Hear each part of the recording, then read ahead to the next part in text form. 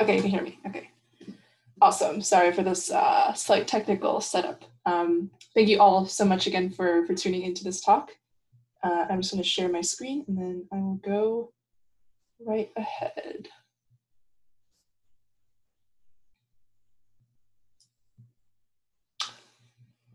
Okay, awesome. So for those of you who aren't familiar with my work, I am a writer and researcher focused on the intersection of music and technology. I've been covering this space since 2015, and I've written a lot on a freelance basis for the likes of Billboard, Forbes, Music Business Worldwide, Pitchfork, NPR Music, a lot of other entertainment and business publications. And as of a little over a year ago, I've been focusing mostly on building out my own newsletter and Patreon membership under the umbrella term Water and Music. And I'm really fortunate to be in a position to be working on that full time. So I'm more of an entrepreneurial rather than freelance writer right now, still focused on music and tech. And what I'm going to be talking about today is what I think is on so many people's minds in the music industry right now, which is how to foster a more sustainable digital economy for music. And I think, as I'll talk about in a couple of slides, what really thrusts people into this long overdue and always kind of like boiling conversation is the fact that we don't really have a physical economy anymore. Yes, merch is still being manufactured to an extent. Yes, people are still, buying physical music to an extent, but just due to a lot of places being shut down, cities being under lockdown, that economy is really slowed. Obviously, the touring economy, which the electronic music sector specifically relies so heavily on, is just totally off the table for a while. And so people have been forced to reckon with, I guess, the relative unsustainability of the dominant digital music model for a lot of people, namely streaming, and to try to diversify and figure out alternative models. And as this, I guess, caption suggests on this slide, I'm going to be talking a lot about how the new models or quote unquote emerging models that people are talking about, some are indeed emerging, some are, like looking more into the future at standards that are not there yet. And others are actually looking back into the past, looking at things as simple as buying music or having a fan club, let alone, supporting fans directly. That is certainly not new, but has really re-entered the center of the music industry conversation due to the current scenario. So I actually just added this slide today. It initially wasn't there, but just in the past week, with everything going on with protests in the U.S. and also around the world, speaking out against racism, speaking out against police brutality, particularly around the deaths of George Floyd. It seems like the music industry has also had to totally, redirect its conversations for good and reorient its entire approach to doing business in acknowledgement of all the issues at hand, particularly equitability and representation of Black people and also people of color in the industry. And I think it actually is super related to a lot of the companies, a lot of the models that I'm going to be talking about today, even if per se the models I'm talking about are not directly addressing racism as an issue.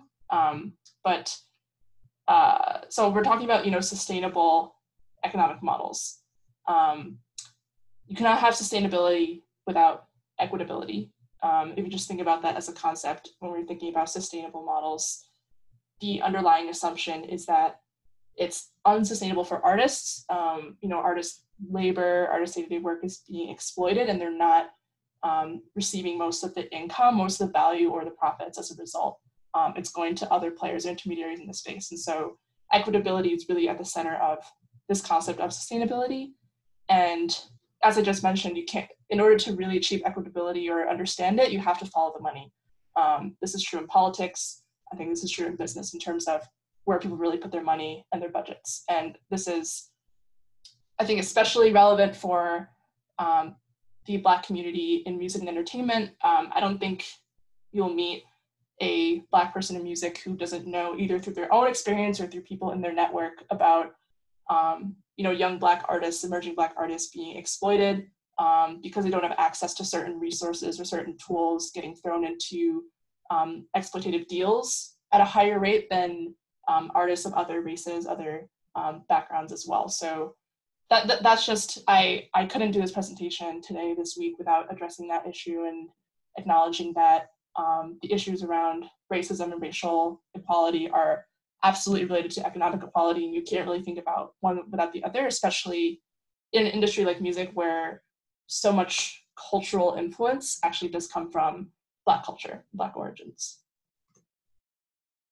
So today, when thinking about the digital streaming economy, the digital music economy, I think one realization that a lot of people had in the music industry is that they took this cycle that I kind of laid out very simply here for granted, whereby in the dominant streaming model, you release your album on a streaming service, whether that's Spotify that will pay you royalties, or one like SoundCloud that might not pay you royalties for consumption.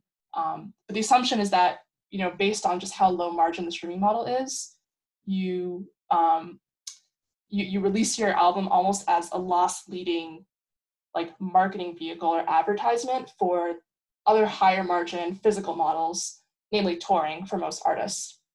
I think if you look across the spectrum from really, high level A-list artists to emerging artists, I think a lot of them make the majority of their money from tours. And especially if you look at electronic artists the biggest artists like Steve Aoki or Calvin Harris, David Guetta, etc. They're on the road, 100+ days in a year. And so touring really is their lifeblood. So of course, if you just take that revenue stream totally off the table, you're left with streaming being an advertisement for what? You can't afford to have streaming just be an advertisement for a revenue stream that doesn't exist. And so people are really grappling with the fact that as a business model, as an income stream for artists, it really is not sustainable. I would say most artists, it's not making streaming income, and digital music income is not making enough money for them to pay their bills, pay month-to-month rent. So this is kind of the reckoning that the industry is having that is spurring a lot of the conversations around alternative models. Yes. So when thinking about new models for building a sustainable music economy, as I mentioned earlier, I'm thinking about both old and new models. And these are just two higher level categories of old and new, and then more specifically, 4 themes that I've heard come up in a lot of industry conversations about shifting priorities in what artists, labels, music venues, etc. should be investing in. In this presentation today, I'm going to start with the old side. So thinking about old models or old technologies that have been around for decades, but for some reason had just not been prioritized by artists and their teams, but now are coming top of mind as actually being a lot more valuable than streaming, at least in an era of quarantine, of COVID-19, when people are stuck at home. So by old models, I'm thinking specifically of live streaming or kind of live synchronous media experiences and direct-to-fan memberships. And particularly the monthly membership model, or in general, the direct-to-fan model where fans are supporting artists directly and the majority of every dollar spent is going to an artist they support. On the new side, there's a lot of interesting development in more immersive entertainment for music. As I'll discuss later, there's a lot of interesting collaboration between music and gaming companies, or there are a lot of music-focused companies that take inspiration from gaming in terms of the world-building potential. And then at the bottom, the concept of digital scarcity is, I think, coming more to the forefront for musicians. Part of this is related to the live streaming conversation, in that a lot of artists are realizing that they can't just continue, live streaming for free, and I'll talk about that issue later. But then also in general, if you think about that cycle of, streaming being a loss leader for touring is actually very much a scarcity model, whereby you only play a certain number of shows in a year, maybe only one show in one city every year for a limited audience. And so you can charge more for premium for that experience. And basically, in exchange for that revenue stream being off the table, a lot of artists have been pressured to post a lot of content online for free, which is the opposite of scarcity and is not sustainable for anybody. I think a lot of artists feel exhausted right now, especially being a couple months into this lockdown situation. So later, at the end of this presentation, I'll dive into some examples of the companies and models that are experimenting with digital scarcity. First off, let's start with live and social audio. Live video and social audio, which I think are the most popular and definitely fastest growing modes of fan engagement and soon of monetization within the music industry that as a technology has actually been around for over 2 decades. I believe the first ever live stream in around 1993, 1994 was an indie concert, like an indie rock concert. The Rolling Stones put on like one of the first live streams shortly thereafter. And a lot of the biggest tools for live streaming, namely, Instagram Live, Facebook Live, Twitch, those have been around for around like 5 to 10 years, but they've never seen the amount of activity that the industry, that fans have seen in the past couple of months alone. And I think this will have significant long-term impact now that we've been in this for long enough on the way that artists engage with fans. Here are some stats that I hope help illustrate just the sheer amount of growth and also the amount of engagement with some of the top live streaming platforms. So there's over a 500% growth in viewership of music content on Twitch. And for those of you who are not familiar with Twitch, their site is just twitch.tv. They're a live streaming platform that had catered primarily to the gaming community. So most of their streams were just people live streaming themselves playing video games. But now their fastest growing category in general is outside of gaming. It's like whether it's music or it's like people just chatting and talking about everyday life. And they're really investing in non-gaming content. Music is certainly riding that wave now and has been ever since mid-March when, like all the major tours and festivals got canceled. And so it's seen this massive growth in viewership. In the middle, Bands in Town is one of the few apps that is trying to build discovery infrastructure around live streaming. And they published some interesting stats, some of which I've written about just how fans are engaging with live streaming discovery more differently than with in-person physical events. And one interesting stat that I think is relevant from the engagement standpoint is that there's an 80% click-through rate on push notifications on Bands in Town's live streaming reminders. I believe the average click-through rate for a push notification reminder for a show is closer to 10%. And so I think there are a couple of reasons for this. One, obviously, I think there are like so many more live streams going on at any given time online than there used to be. And so it's definitely overwhelming. So we need better discovery infrastructure, and fans are looking for that and actually signing up and engaging more with these reminders than they normally would. And then last but not least, there is more than a 70% jump in Instagram Live usage from mid-March to mid-April, just in general. And I think this is of no surprise to people who have followed or even been adjacent to live streaming in any way in music recently. I believe all of the videos that broke concurrent viewership records for live streams on Instagram were all from musicians. Whether it's the versus battles, that Timbaland and Swizz Beatz have been hosting in the past couple months, or regular shows like Tory Lanez Quarantine Radio that regularly attract tens if not hundreds of thousands of concurrent viewers for every session. Here are just a couple of notes that I'll go through quickly in terms of why I think live streaming is especially important and why people are investing in it. I think one major difference from on-demand video or on-demand audio, like on platforms like Spotify and YouTube, is that both the engagement and monetization is in real time, which I guess it makes sense, and that's kind of, I guess, a basic fact about the live streaming format.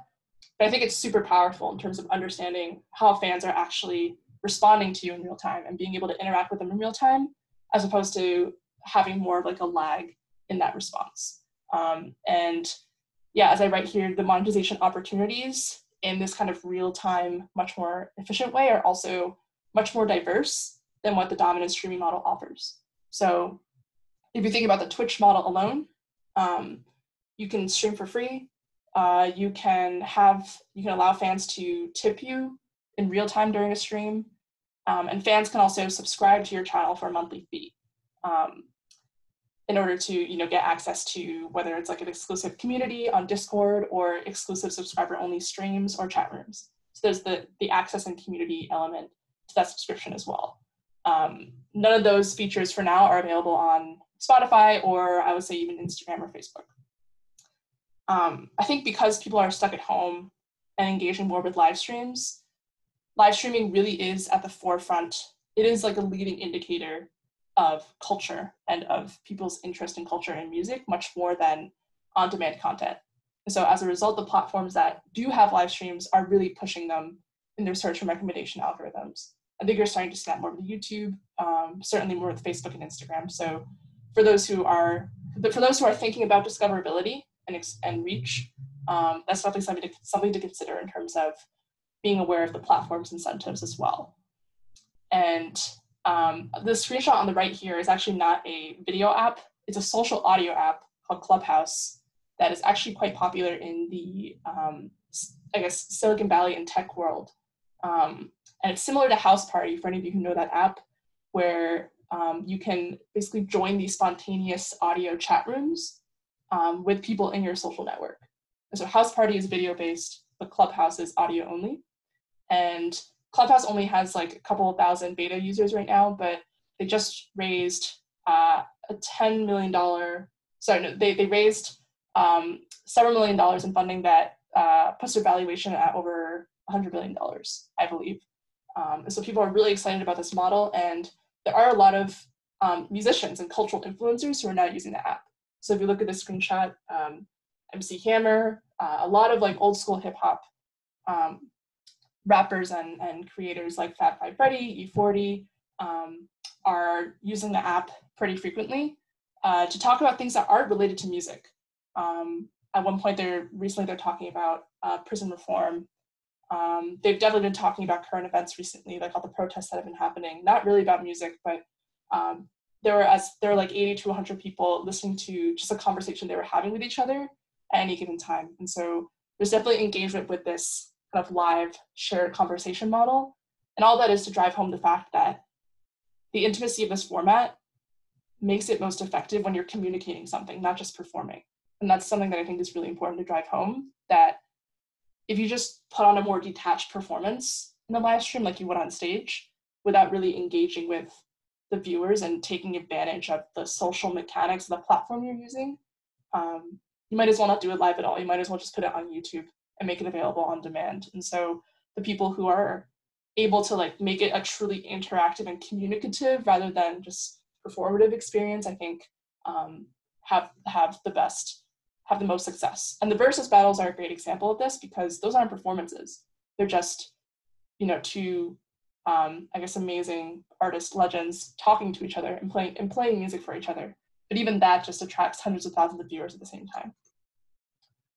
What I'm going to do for each of these sections is not really say, is try to emphasize not, I guess, like hard advice, because I think like we shouldn't be lying to ourselves. Everyone's still trying to figure this out.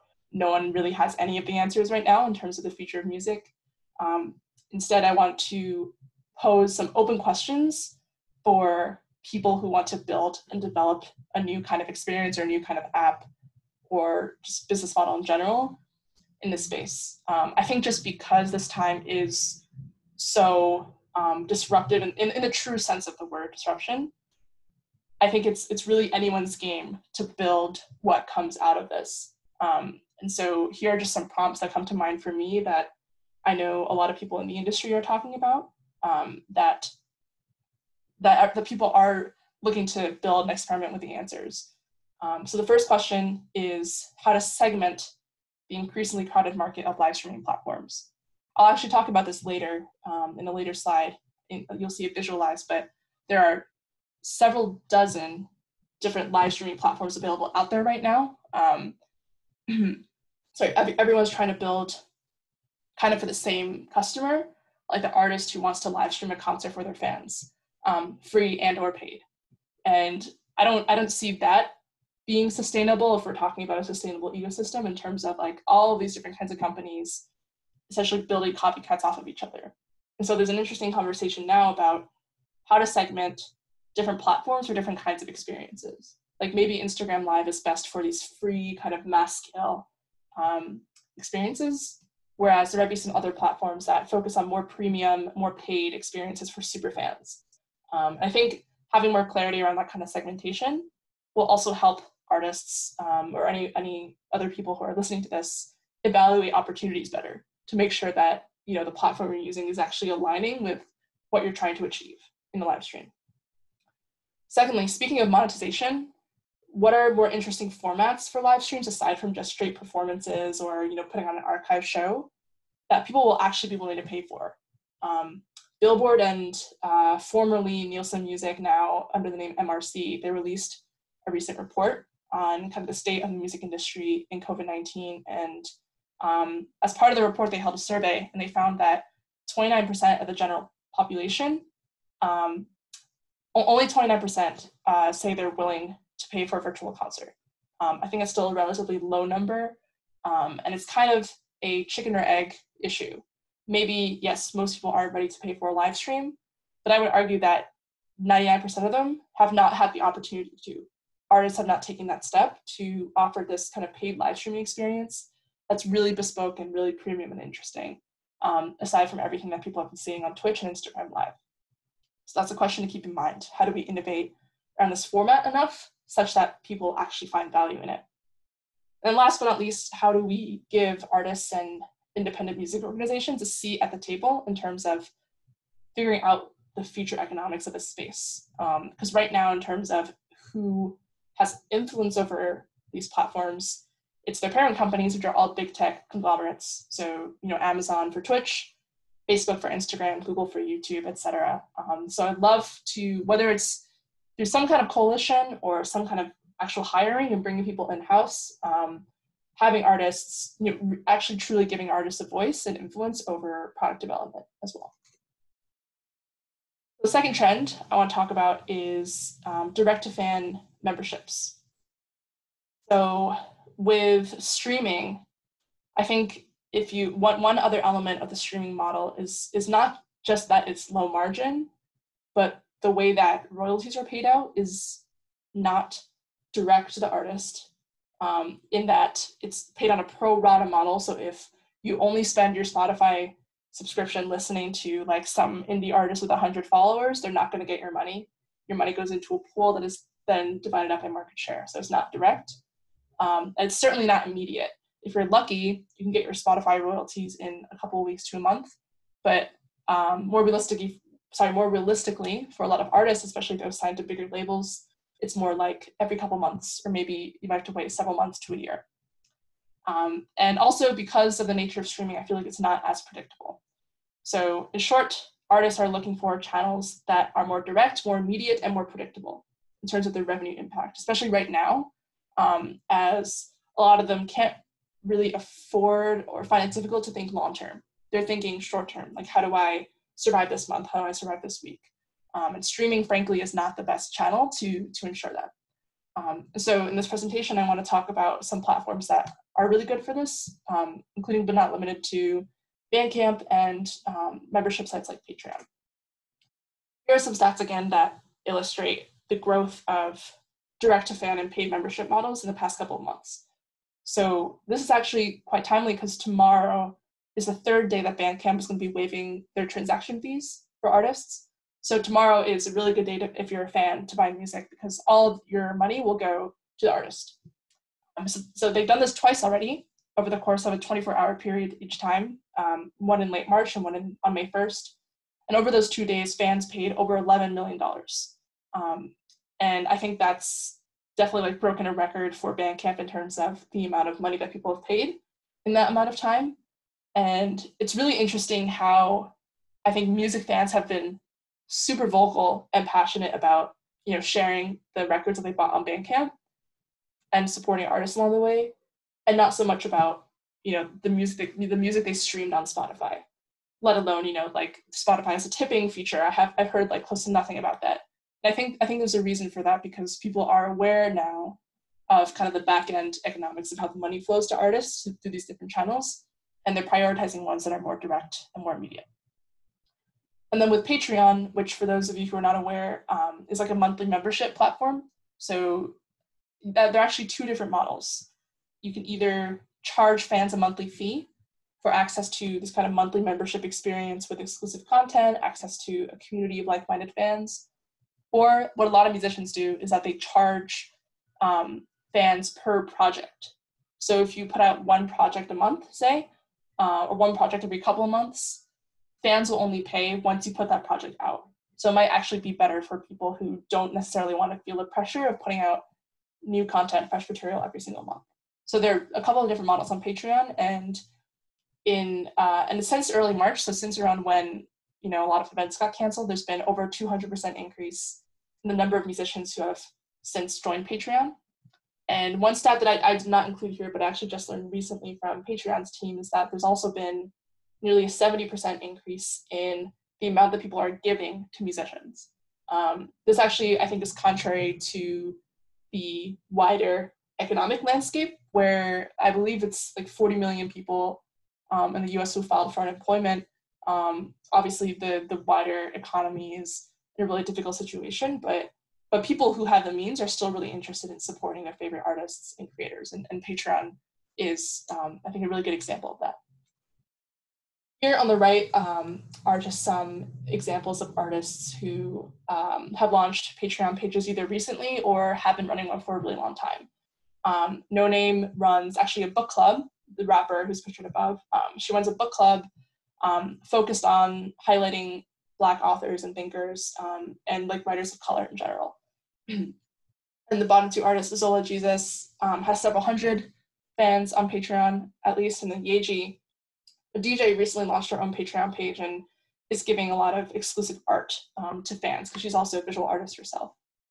And on the left here, just quickly, I have a list of criteria that I think are important for artists to think about when considering launching a membership. And a lot of this is actually based on my own experience running a Patreon page and getting to a point where I'm able to do it full time. I learned a lot of stuff along the way as a writer that I think parallels the music industry quite a bit.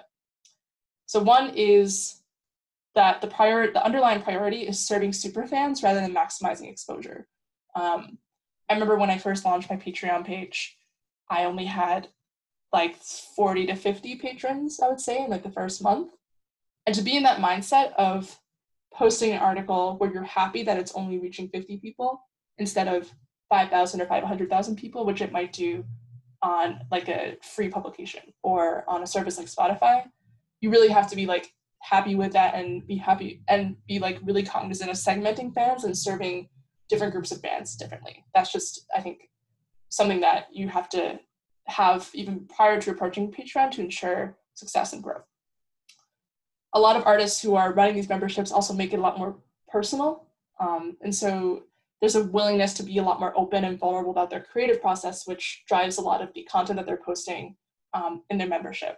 And so if you aren't comfortable with being as open, maybe a monthly recurring membership model might not be the best option. A lot of membership programs also rally fans around certain values or causes. I think No Name's book club, which also works with a lot of like local prisons in terms of donating books to local prisoners, I think is a really good example of this in terms of fans paying into a cause that's bigger than just the individual artist, or even just a group of fans. I think that's super effective. And finally, consistency, I think, is really key, especially for the monthly membership approach. A lot of artists who I think have built the biggest bases on Patreon are posting as much as once or more every single week, such that fans will continually get value out of their membership.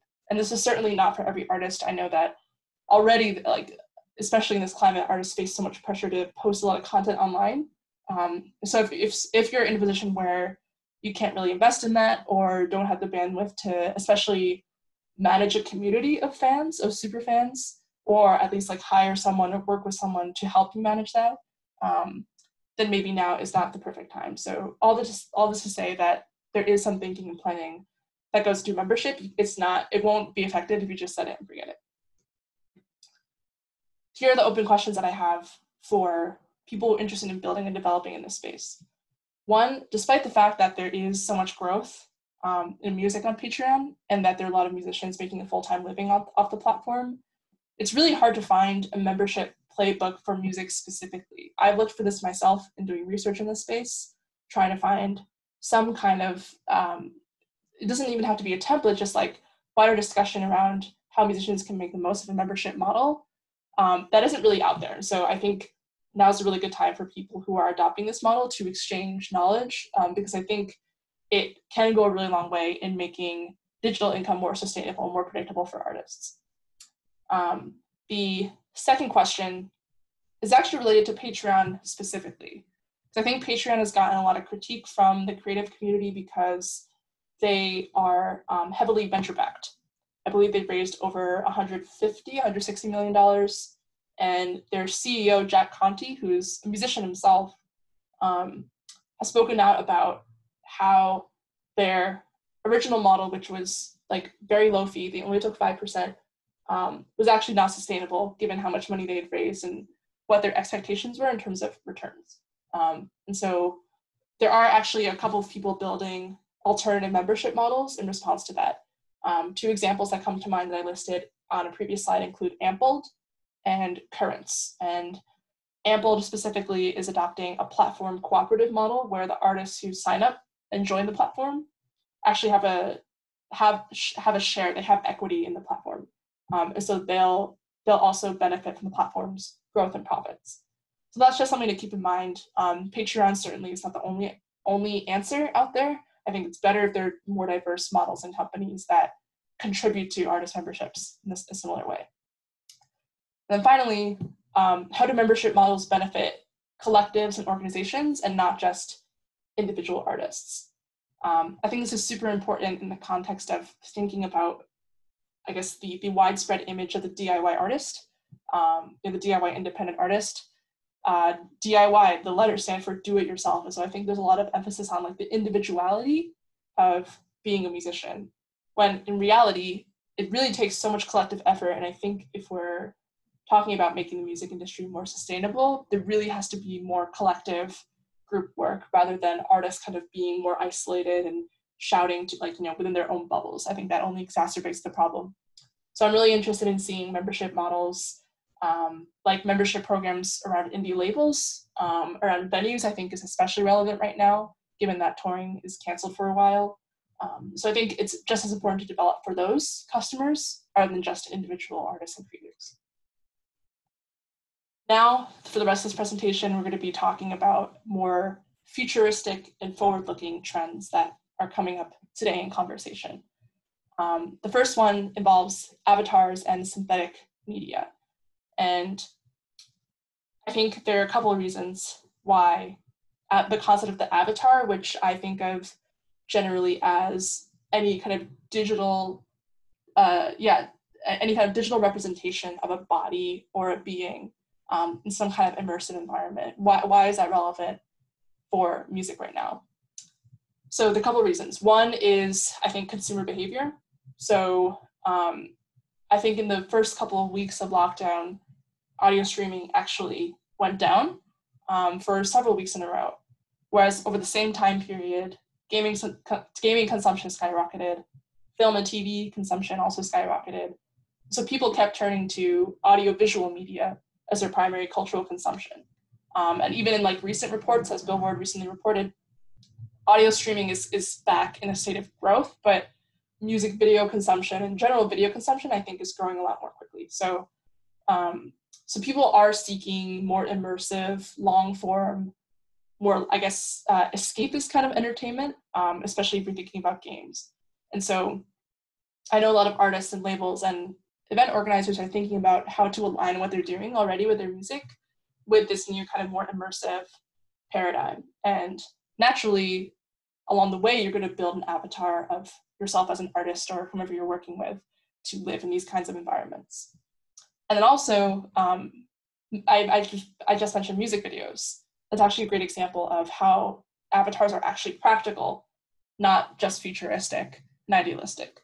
Because right now, it's hard for people to get together in, at least legally speaking, I guess people have been, gathering in for protests recently, so this might change things. But under kind of COVID-19 guidelines, you couldn't gather in large groups of people in general, and you have to do that to put on, to produce a really premium music video.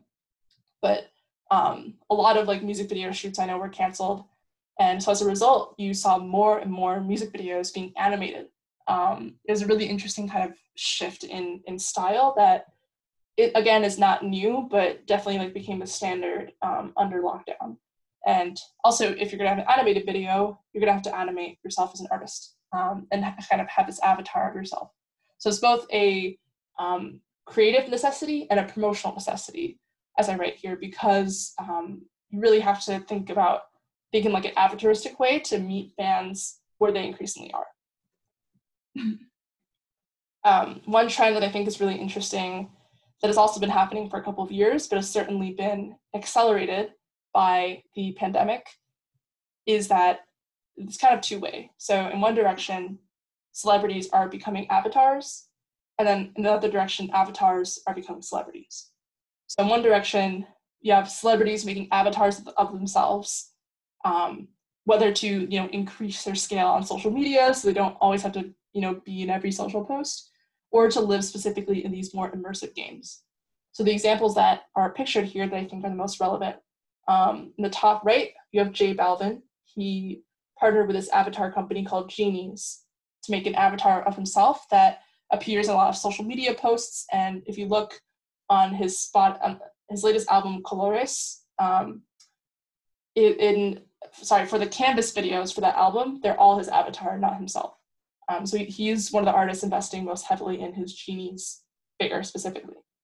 In the bottom row, on the left side, you have Travis Scott, who recently put on a show in Fortnite. And I believe over the course of all the viewings that he held for the show, there were over 27 million unique viewers, many of whom tuned in twice or more than once to view the show. And if you saw like clips of that, it was definitely like larger than life. I think it cost just as much to produce as a normal Coachella set would produce. So it's a really premium experience. And then in the middle, in the bottom row, you have Tinashe, an R&B artist who partnered with the startup called Wave on virtual concerts. And I believe this was prior to the pandemic, she actually wore a full body motion capture suit. And the Wave team developed this immersive environment that tracked her movements in real time and mapped it onto this avatar. And so that's definitely an emerging model that requires a lot of high tech to execute on. In the other direction, you have avatars becoming celebrities. And this is actually not that different at all from what production companies like Marvel or Disney already do. If you think about the Marvel empire, I guess they have a lot of fictional characters that manifest themselves across multiple different kinds of media, whether that's comic books, movies, games, etc. So the same thing is happening here. There just happens to be a music focus. So one of the most popular and notorious examples is Lil Miquela, who was developed by this company based in Los Angeles called Bread, that is making these kind of virtual influencers, is what a lot of people call them. But Miquela has also released a lot of music. She has a couple songs on Spotify that have a couple million streams, and there are a lot of human songwriters and producers working behind the scenes to make music that I think a human artist who acts as Miquela creates. So it's a really interesting model. I recommend you look more into that. In the middle here, you have a company called Strange Loop that is building a virtual label from scratch, and they recently did the Techstars Music 2020 program of the Techstars Accelerator. And I know they're working with human artists as well to make music and content for these virtual beings that's coming out this year. And in the bottom right, this is Kizuna AI. She actually performed at a virtual festival recently, Porter Robinson's Secret Sky Festival. She's part of a group of several thousand VTubers or virtual YouTubers that are essentially these anime style characters that have really big followings on YouTube. And Kizuna happens to have a really significant musical and performing component to her as well. As I mentioned, virtual concerts need virtual worlds, which is why you're seeing so many of these artists partner with gaming companies. And so whether it's like Travis Scott in Fortnite, Wave is the company I mentioned that is working with Tanashi, and Minecraft is also very quickly emerging as a popular platform for concerts, in part because unlike Fortnite and Wave, Minecraft is actually a totally decentralized DIY environment. So anyone can go in, build their own venue in their own server, and organize their own event. Minecraft has like really had no say in a lot of the festivals that have taken place recently. So I think thinking about sustainability, thinking about, you know, including more artists into this trend, I think models like what Minecraft has going on right now are one potential path forward. These are the open questions that I have in mind. So as I was just talking about, how do we make the avatar economy accessible to more artists? There are only so many artists who will be able to have the resources and the scale to justify a Fortnite deal, or to do a concert with Wave where it takes, you know, a couple of weeks worth of development. How do we make the tools available for any kind of artist to take advantage of this almost as like an aesthetic trend, not just a commercial one, to make interesting experiences around their music, even if they have relatively small audiences or small budgets? That's related to the next question in terms of how artists can develop the right skills and hire the right people on their teams, drawing from both the gaming and the film world, I think, to be able to make these kinds of immersive experiences. And I think along the way, it also expands, if not totally rewrites, what it means to be an artist. It's definitely not just putting out records anymore and touring. It's really thinking about building immersive worlds, building immersive experiences or narratives around your avatar that fans will be interested in. It may not be for everyone, but it's definitely a new creative path that could be inspiring. And last but not least, one concern people have is the notion of avatars replacing artists, existing activities. I personally don't think that that's going to happen. At least it hasn't really been normalized yet, but that's just something to keep in mind. Some people actually want their avatars to replace them because they're just tired and exhausted and don't want to be on the road, don't want to be posting all the time.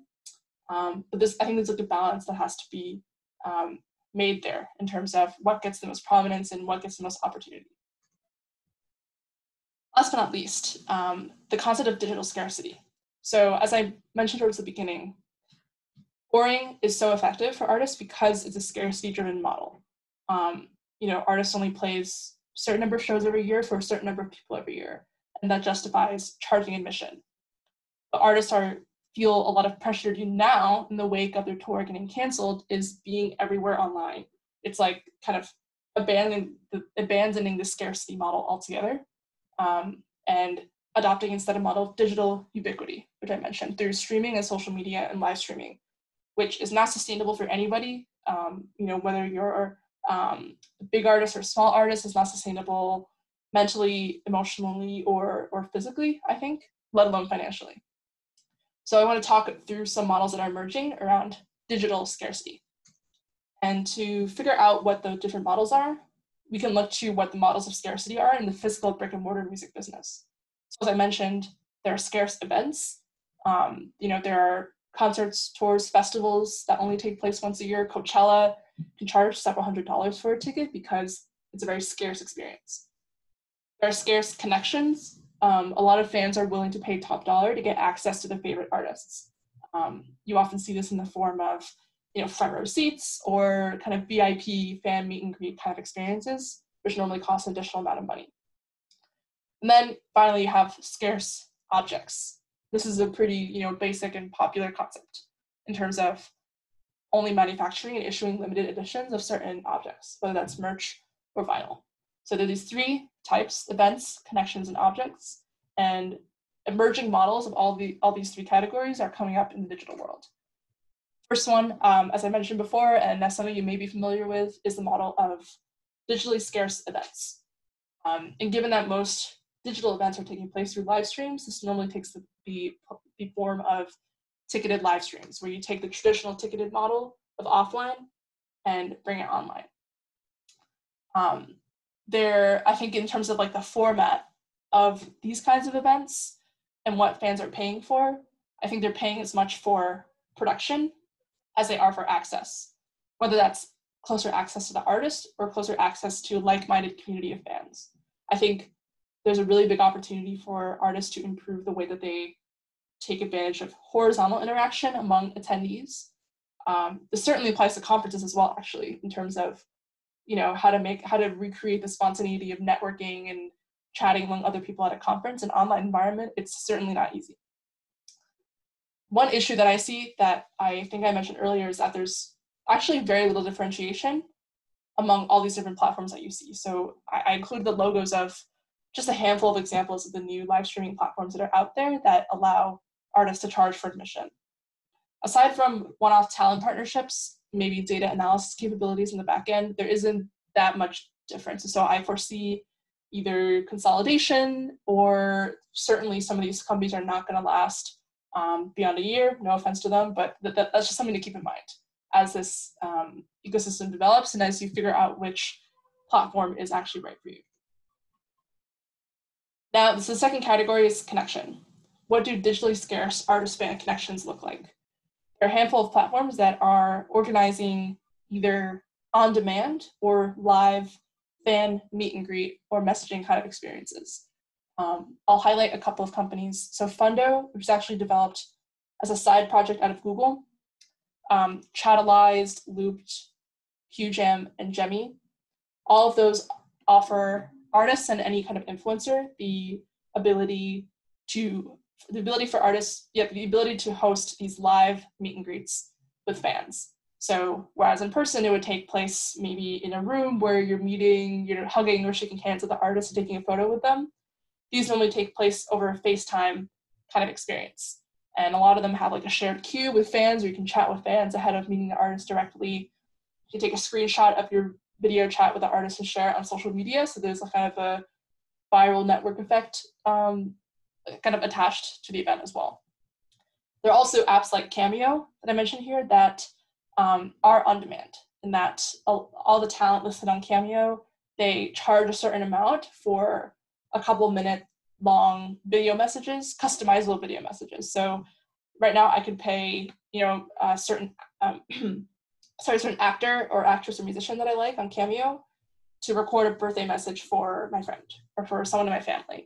And I'll usually return it within 24, 48 hours. I know a lot of, certain kinds of talent, interestingly, more emerging or like B-list, C-list talent, not like A-list talent, that are making a lot of money through the platform. Last but not least, in the digital scarcity kind of categories are digitally scarce objects. And this is something that is conceptually, I think, the most emerging in terms of models not even being built, let alone proven, or let alone gaining traction among artists or fans. So what am I thinking about when I think of like a digital object? I'm thinking of like a digital collectible or a digital piece of clothing. And I think in thinking about digital objects, the concept of scarcity might understandably not make that much sense. I mean, especially in the context of the music industry, where I think a lot of people have accepted that digital scarcity just won't work, whether it's due to the ongoing popularity of piracy year after year, or the fact that, exclusive streaming deals, like what Apple Music and Tidal do, aren't actually super effective in getting subscribers.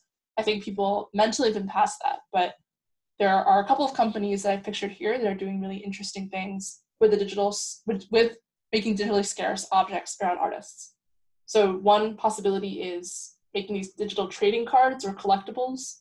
There's actually a lot of buzz about this a couple of years ago, around 2015, around the hype of blockchain technology.